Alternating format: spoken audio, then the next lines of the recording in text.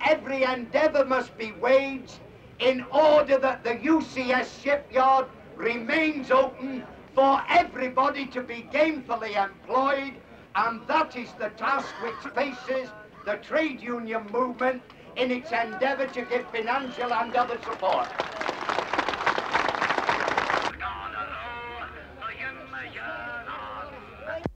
Stand through our contacts that this Friday 63 staff and 104 manual workers will be declared redundant, so the liquidator thinks in the UCS.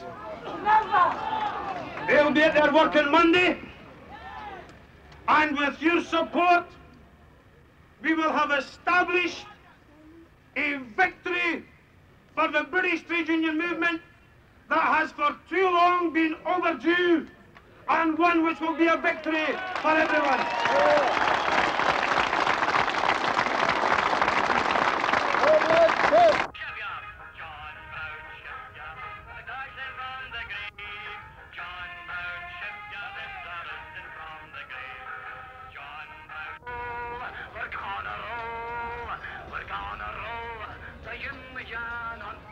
I wish you were all up here, good, lovely people, to see them still marching in there round about in this massive throng.